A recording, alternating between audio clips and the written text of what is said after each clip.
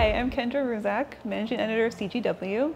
I'm here with James Knight, Global Director of Media and Entertainment and Visual Effects at AMD. So James, thanks so much for being here today. Thanks for coming.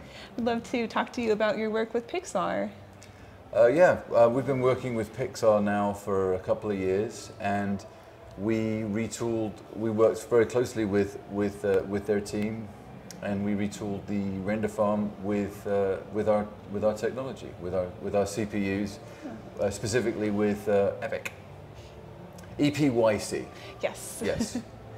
Yeah, and can you talk a little bit about the number of cores that were needed to render Elemental? 151,000. So they really pushed the limits. Between Pixar and ILM, those two companies, within about a week of each other, were actually this isn't marketing hyperbole, this is the actual truth.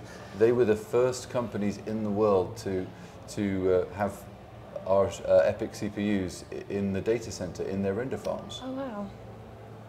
So yeah, we've been working with them for a while. Excellent. And what's coming up next with other companies you're working with in the media and entertainment field?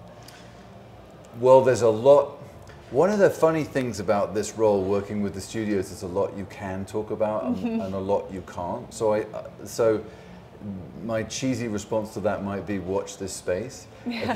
I think it's safe to say that we would love to share more, and we'll be sharing more of what we've been doing with the RenderMan group at Pixar publicly, and bringing that to the community. RenderMan, obviously, like Pixar's rendering software, is one of the most ubiquitous renderers on the planet.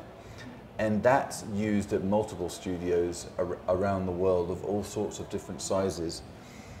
And also not just media and entertainment companies. A lot of companies that are not necessarily directly involved in media and entertainment are using that renderer.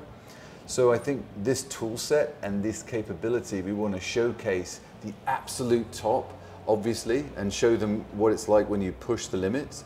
But that same technology can be used at all different levels for all different facilities. You don't have to be a Pixar or an ILM.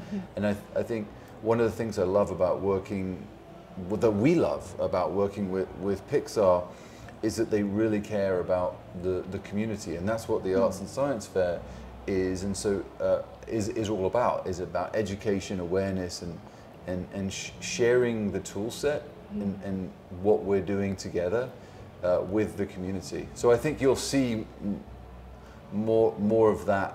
We're also last year we did the Pixar RenderMan Challenge, the Pixar RenderMan Challenge, and we gave whoever wanted to enter the challenge, we gave them access to the same technology that is at ILM, Lucasfilm, and Pixar. Oh, wow. So. Oh, that's so exciting. Yeah. Oh, wow. So I'd say that's something that's worth watching for. Absolutely. So yeah. Great. And can you talk a little bit about what's coming up with the Creator? So I think you now know we were able to invite Gareth to come and close out the Arts and Science Fair here at SIGGRAPH 2023 in LA, lovely Belasco Theatre. And so the Creator was rendered on AMD, and obviously he was using, and Industrial Light and Magic did all the visual effects, and they used Pixar's RenderMan. So that was kind of cool to kind of show pieces of that film to the people that turned out tonight.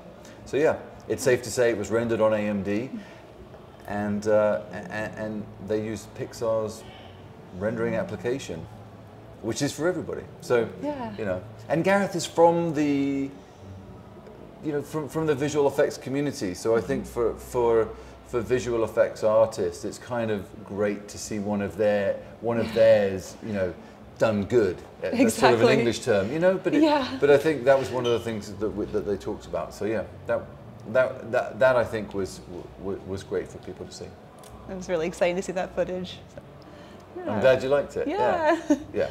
Well, thank you so much for chatting with me today. It was really great to catch up with you about AMD, and yeah, really appreciate it. Cheers. Thank you so much. Thank you, James.